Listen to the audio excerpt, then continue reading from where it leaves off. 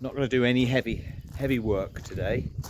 Little tinkering jobs, and use this video as an update on some of the projects which haven't stalled but are resting at the moment. Still waiting for it to get nice so we can use this space.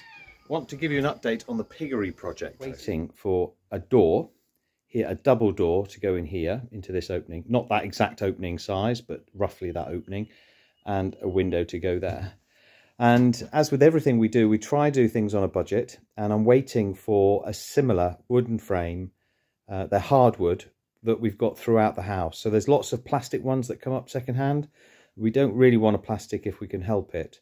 We'd like to keep it the same.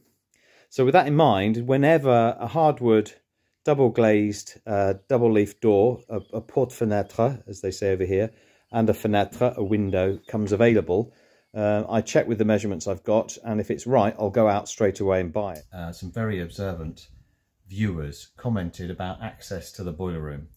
So with that door opening, we can, if we need to, get that boiler out, but it's very unlikely we're going to replace it, but it can come out if we need to. The tank, however, can't. So the tank will have to be cut out. If we ever need to get rid of the tank, we'll just cut it up and take it out. The kitchen desperately needs a makeover. And that is a project that's been mentioned. We are going to do that. I want to do that in a quite a special way, but with an emphasis on, I won't say cheap, I'll say value. So hopefully if we can find some beautiful buffets, it doesn't matter, they don't need to match, colour doesn't matter, but we need to buy enough of those, and they're dirt cheap over here. And the idea is to redo the kitchen using as many elements of these buffets as I can, and then they'll all be tied together with a colour. So we'll paint probably a cream or a light colour for all of the woodwork. The sink will be new, and the work surfaces will be new. And then once we've added lighting, my vision is that we'll have a beautiful quality kitchen. All the cupboards will be hardwood, and it will be seasoned hardwood, so very resilient to moisture. And it will be finished with a nice tiled back splash and a beautiful work surface and nice appliances. So it should give us a really good quality finish. That's the plan for the kitchen. Won't happen until winter because we're outside now, it's summertime. What we're going to do is a solid wall there, a solid wall down this elevation, and then there'll be an L-shaped bar on the front here, which will be open up onto the poolside and also onto the seating area here. And then all of poolside really needs an uplift, and it's a beautiful pool, brilliantly installed, no trouble at all. Plant room is over here, great. The pool is fantastic, but it just needs finishing. And there's a couple of things I want to do. On this end here, the laurel looks lovely. However, it is an absolute nightmare. As the leaves dry and drop, they fall to the bottom, and then the wind comes through from the other side and blows all the debris into the pool. So I mentioned the bar, and then we'll have an open end of the bar here with a counter looking onto the pool, and then we'll integrate the shower, which has been taken over by the laurel. That will come in as part of that.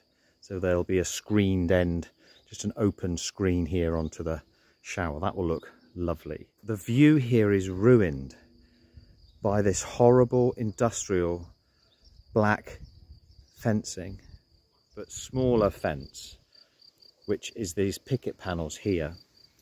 And we're going to start, we've bought enough just to start this area here. Between these two boxes, so between this box just here and this one on the corner, there'll be picket fencing. And then on the back wall there'll be a combination of picket fencing and long planter boxes, which I'm going to make for Anna to plant out. And she's got an idea of the planting scheme for that. And then as we go round, the same here to the pool heating system, and all that area can be tidied up. So actually, we've got quite a few projects to be getting on with. And they'll also be interesting for the channel, but one of the easier ones is some LED lighting, which we're going to do today. So today's project is a rather simple one that doesn't involve a lot of big tools, which is great. It's going to be good on my hands and a quick result. So you've probably noticed we've got a few of these solar panel lights.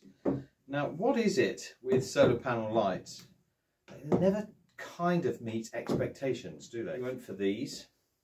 Now they're a post light, and this part comes away. This is the light unit with the battery and the solar panel at the top, and there's just a mounting column, and then there's a spike if you want to put it into the ground, so the spike comes out the bottom like this. We're not going to use those. And then the top unit comes away. That's actually the solar panel, the bulb, one LED, and the battery. And I've just been joined by a chicken which probably wants to lay me an egg. There's a screw hole in here. It just involves driving a screw through the bottom of these onto the handrails and placing the top on like that. We're resigned to the fact that it'll probably last a year, and then we'll replace. So we're going to get those in, and then we can show you some pictures tonight what they look like. They do provide some quite nice atmospheric lights. As I say, you're not really going to be able to see to walk with these, but for £2.79, let's get them up.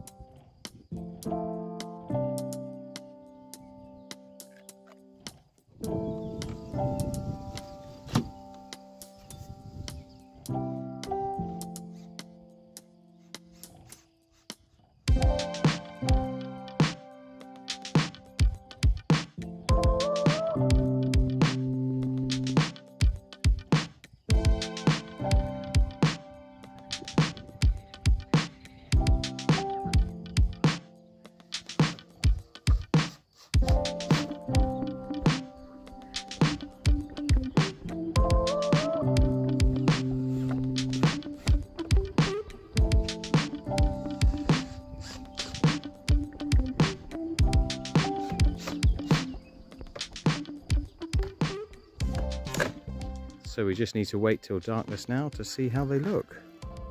But they should make a nice addition. So, obviously night time now, and we've just come out to have a quick look. And they actually provide quite a decent local light. The camera doesn't pick it up brilliantly, but you can just about see where you are.